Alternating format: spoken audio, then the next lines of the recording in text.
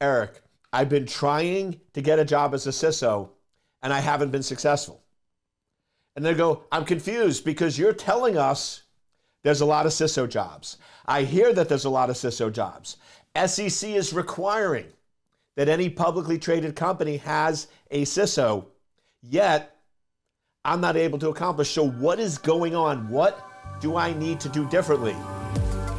Welcome to Life of a CISO.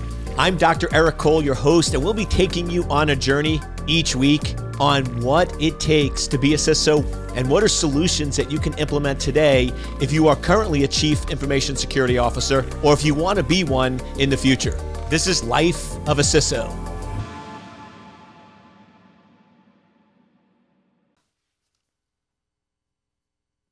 Welcome, welcome, welcome, welcome. You know what time it is, my friends. Woo! It's time for Life of a CISO with yours truly, Dr. E is in the house. What I want to talk about on this episode is becoming a CISO, because I'm getting more and more people, more and more clients that are, Eric, I've been trying to get a job as a CISO and I haven't been successful.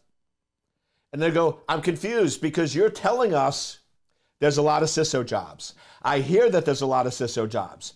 SEC is requiring that any publicly traded company has a CISO, yet I'm not able to accomplish. So what is going on? What do I need to do differently in order to become a CISO? Now, just so we're clear, of course, this is Life of a CISO, and I'm focused on getting your job as a CISO. However, if you're an existing CISO, this will apply to why can't I get promoted? Because I get that a lot going, Eric, I'm a CISO and I'm just not very effective, or I'm not getting through the executives. And this is what I hear all the time. Eric, I was so excited to get this job and I have the title of Chief Information Security Officer. Woo, woo, woo.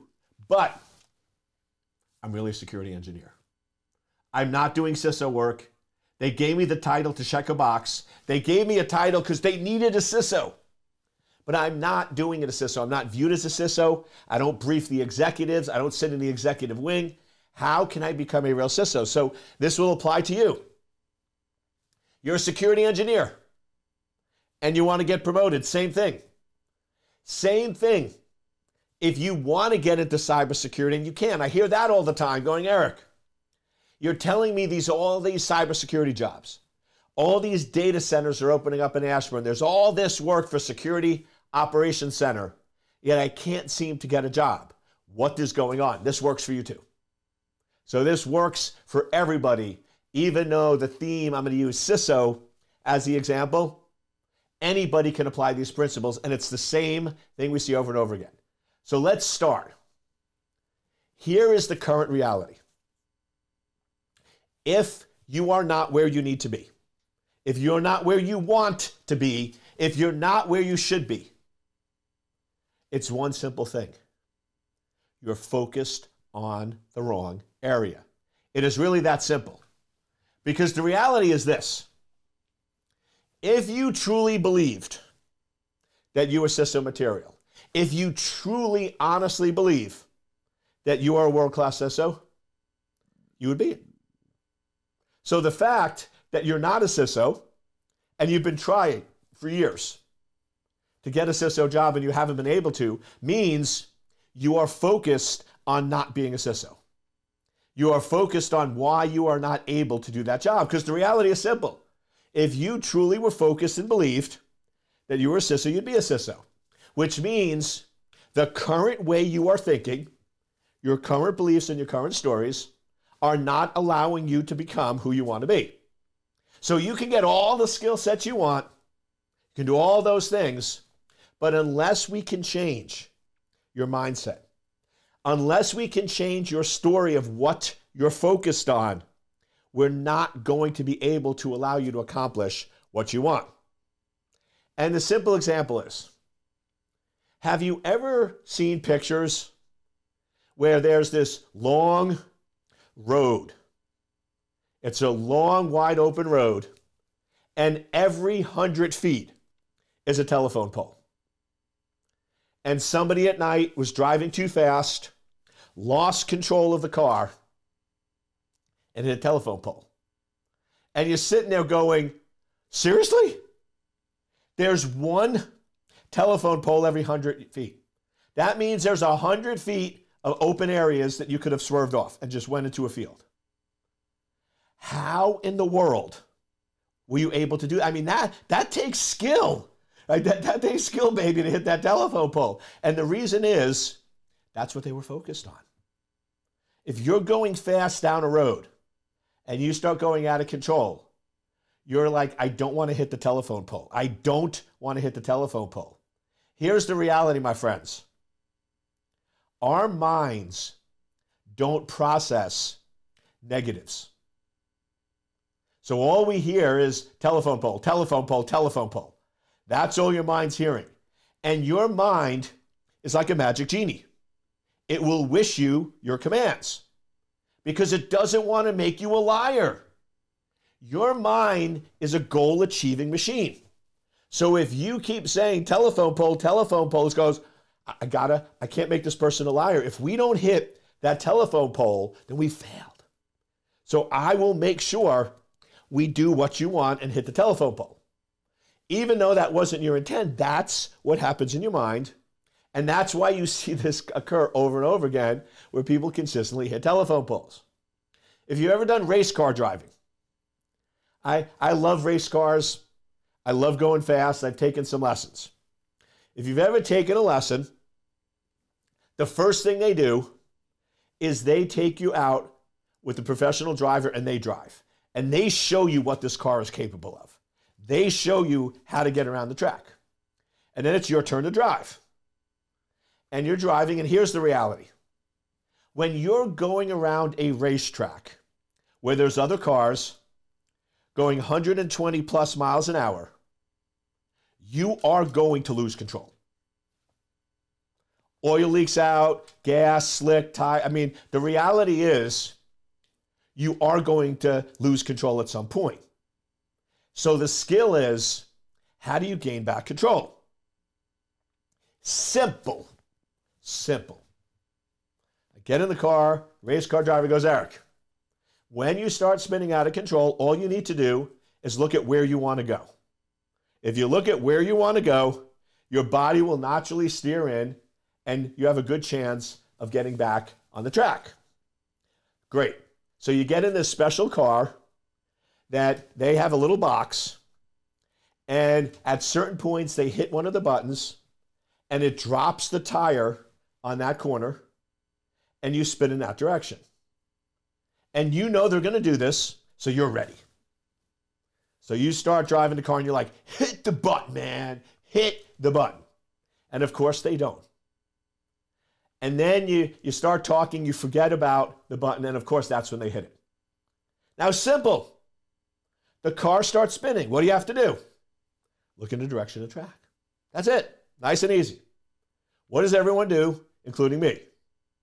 We look at the wall because we want to die, right? Because we want to see ourselves spot. Now, the reality is, when you start spinning, if you look at the wall, you're going to hit the wall. Guarantee. So, of course, he takes my head and he turns it to the track and we steer. Now, a couple things. If I'm looking at the track, does it instantly happen? No. There's a delay factor.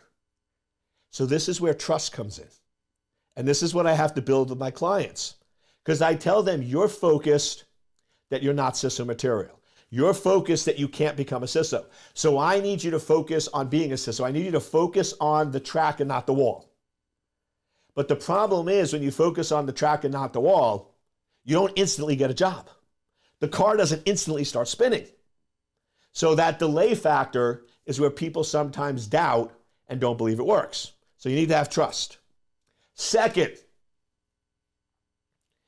if you're looking at the track, is it a guarantee that you'll get back on the track? No, you could still hit the wall. So what happens then is sometimes they're doing what I say, and they apply for a few jobs and they don't get it. So then they go in and say, this doesn't work. No, it works, just not all the time. You have to be consistent. So the two things here, if you want to become a CISO, if you want to get promoted, if you want to get into cybersecurity, two things. You must trust and you must be consistent, knowing it could take time. Because the reality is, if you're focused on the wall, you hit the wall. If you continuously say, I am not CISO material, I will guarantee you won't get a job as a CISO. If you look at the track, sometimes you'll hit the wall, but there will be times where you do get back on track, but there's a delay. So if you convince yourself you are CISO material, you might not get the first or second job, but you eventually will. Guarantee at some point you will get back on the track and the recovery will work.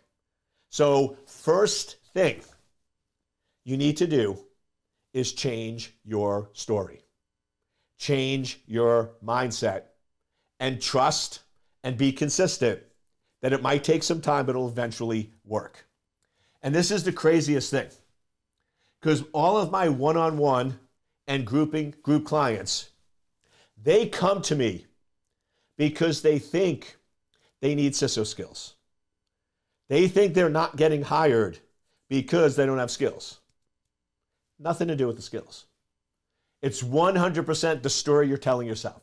I can guarantee, and there's no guarantees. My attorneys don't let me guarantee, so there's guarantee with no guarantee. But I can guarantee with no guarantee. If you want something and you're trying to get something or become something and you haven't been able to for a year, it has nothing to do with your skill set, and it has everything to do with your mindset. Guarantee with no guarantee. So when people tell me, Eric, I've been trying to get a job for a year, 2 years, 3 years, and I'm not able to, I know what the problem is. Now here's the issue. Me knowing the problem and me just telling you the problem isn't going to help anything, because you're not going to believe me. So the goal of coaching is I need to get you to see the problem and convince yourself that it's a problem. So what I do with everyone is when we first start off our coaching engagement, I go, tell me about yourself. Tell me about your background. Tell me what you want. And I just need to get them talking, because within 4 to 5 minutes, I will be able to see what the problem is. Most of the time, when I talk to somebody within a minute or two, they say something like, Eric, I'm a really good security engineer. I know technical. I just don't think I'm good at strategy. And I don't think I'm CISO material. I just don't think somebody is going to hire me as a CISO. Boom. That's the story. That's the problem. That's your wall. That's your telephone pole that you keep looking at. And guess what? You're going to hit it every time. So let me just ask you a question. If you are sitting there and you are saying, I'm not CISO material, I'm not CISO material, no one's going to hire me as a CISO, what do you think you're going to do when you put together your CV? You're going to create it under your not CISO material. You're going to focus on all your technical skills and technical knowledge, and it's not going to be a proper CV, so you're never, ever going to get interviews. And then, if a miracle of the heavens happen, and you actually get an interview with your technical, non-CISO CV, you're walking into the interview. They're not going to hire me. I'm not CISO material. I'm not CISO material. They're not going to. How effective do you think that's really going to be? It's not. So, of course, you're not going to get a call back. Of course, you're not going to get the job. So, everybody focuses on CV and interview skills. They try to improve that. But the reality is, if you're focused on the wall, you're going to hit the wall every time. So we got to change your mindset. Now, you could hire me as a coach. I'd love to work with you. I'll get through this stuff so quick. I'm a master at it. I've been doing it for so long. I can see the patterns. I know how to change your story. I know how to convince you. I know how to look at the track super quick, super fast. But I'm here to help. So this is not a pitch. Hopefully you feel that my podcasts are giving you valuable information. So what you can do, just record yourself. Just go in and set a recording and talk for 5 minutes about who you are, what you've done, where you're going, and what you want to accomplish.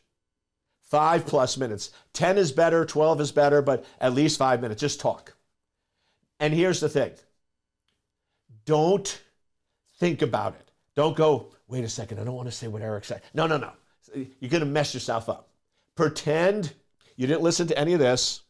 Pretend me and you are meeting for the first time, and I say, talk to me, walk with me, tell me your plans. Tell me your story. Tell me what's going on. And just start talking. Record it. Then go back and listen. Listen as if a friend is listening, or even have a friend listen to it and say, tell me patterns or things you're hearing. And you will hear it. You will hear it. It's something along the lines that you don't believe you're capable of getting the job. I don't have enough experience. Great. I'm not CISO material. I don't think strategic enough. I don't understand business. I don't understand numbers. The story will come out. And guess what? If you can't find it the first time, repeat the exercise. Keep recording you telling yourself about your life, your beliefs, what you think, and where you're currently at. And after 2 or 3 times, you will hear that story. Then what you need to do is convince yourself that's total garbage. Convince yourself this is not true. This is not true.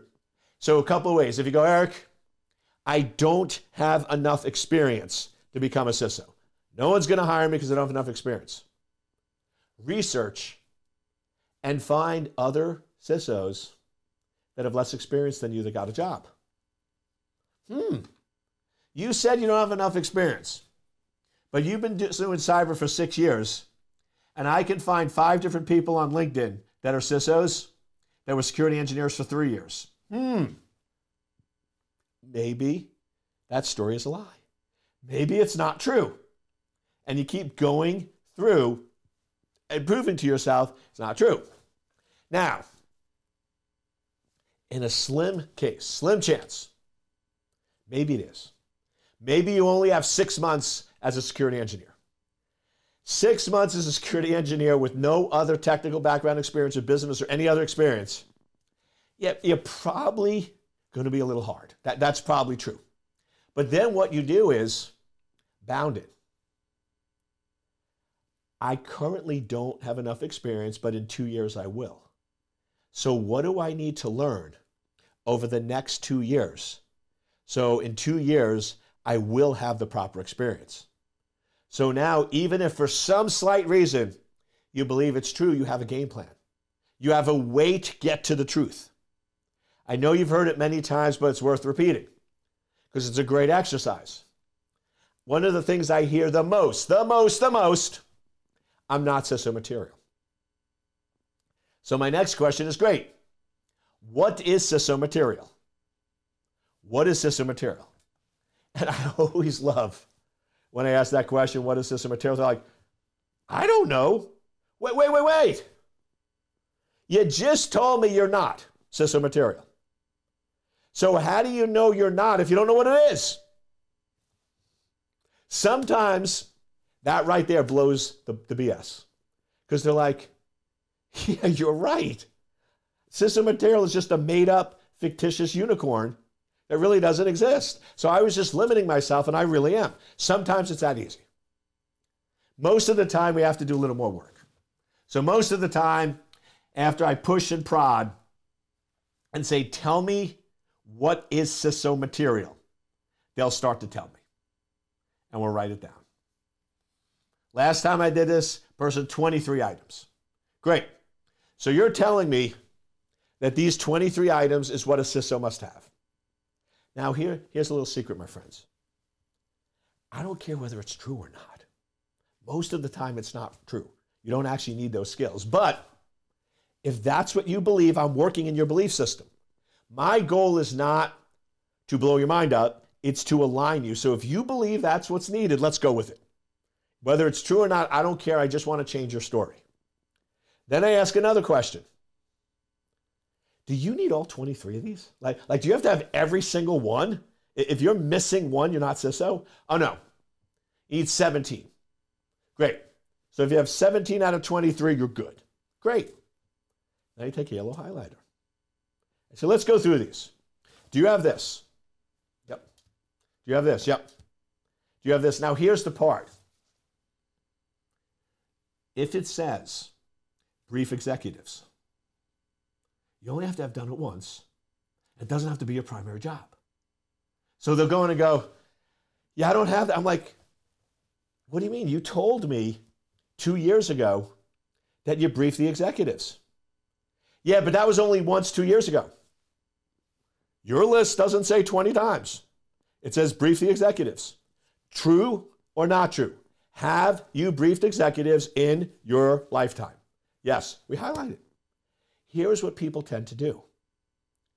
They focus on what they do a majority of the time, and they downplay the minority. But here's the reality. If you're not a CISO, you haven't done CISO primarily. 70% of your job was security technical engineering. Probably only 20 or 30% was CISO, but the reality is you still have it. It just wasn't your primary focus. So if you briefed executives once, you check that box. Don't talk yourself out of it. So we highlight 99% of the time, they'll have 18 or 19. And I go, very interesting. You told me you're not CISO material, but you said CISO material is 17 and you have 19. What do you think? And they're like, maybe I am. Maybe I just am. And it takes these iterations, but once you believe that you are what you want, everything will shift. You stop focusing on the wall, which guarantees you will hit the wall. And you start focusing on the track, which means at some point you will get back on track. It might not be the first or the second, but you will.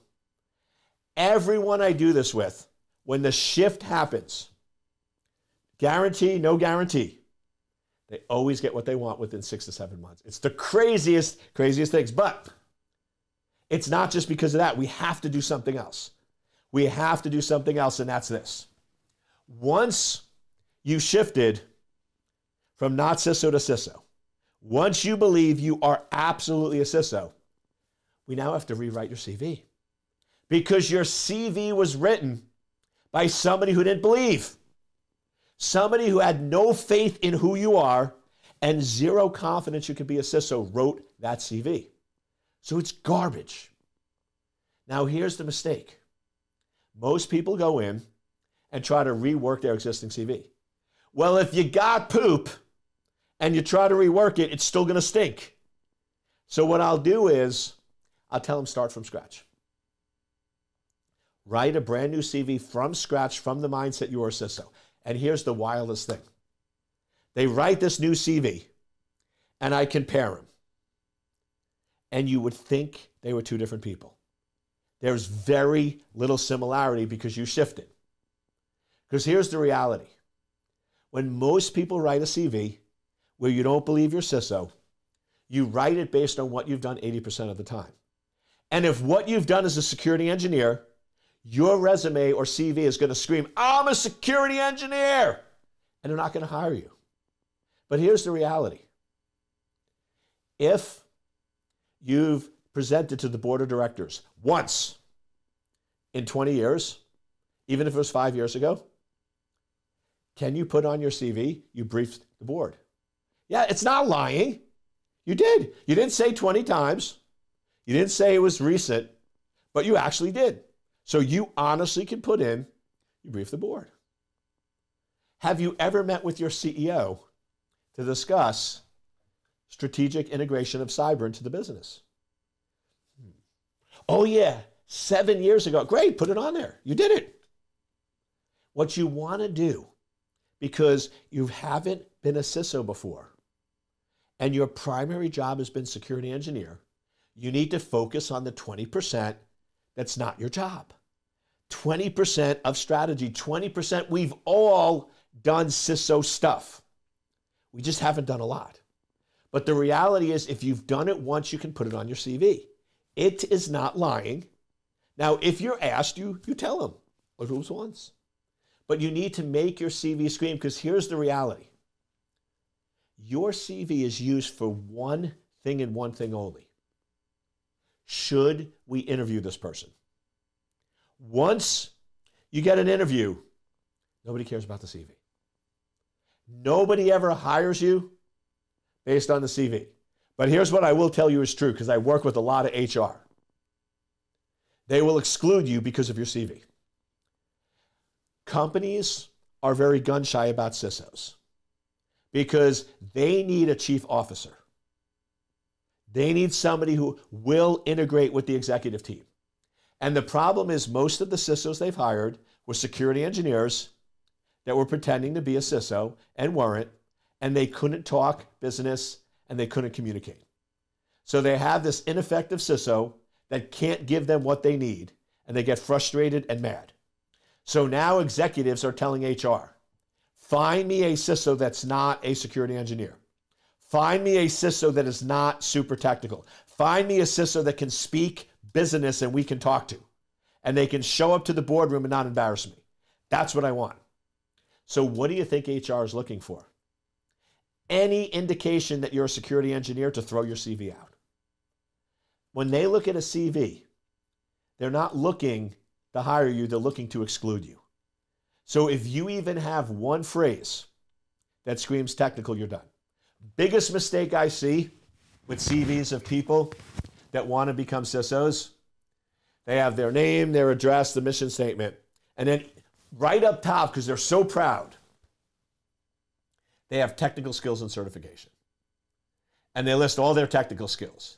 Configured firewall, set up SIM, this technical, forensic investigator certification. And I'm like, you're done. They're not even going to get to your experience because in the beginning, you are like, I am a security engineer and I am proud of it. Get that stuff off your CV. You are not a security engineer anymore. You have made a decision that you are a CISO. You know you're a CISO. You believe you're a CISO. You're a CISO. So from this day forward, act like a CISO. Present yourself as a CISO. Have your CV scream CISO. So redo it. Get rid of all that technical garbage. Then you now start applying to jobs. And what you'll notice is you're going to start getting a lot more interviews. You'll start getting a lot more callbacks. And then the final piece, the interview. Show up as a CISO. You are no longer a security engineer. Don't fall back into bad habits. Don't talk techie. If you want to ace the interview, it's easy. Research the company. Find out their revenue and profit. Even private companies, they have that out on the internet. You can find it. And find out their growth. And I'll give you the biggest secret on the planet. I should charge you so you understand the value of it, but I won't. I'll give it to you for free. Within the first 5 minutes of the interview, no matter what they ask you, you fit in something about the company, revenue growth.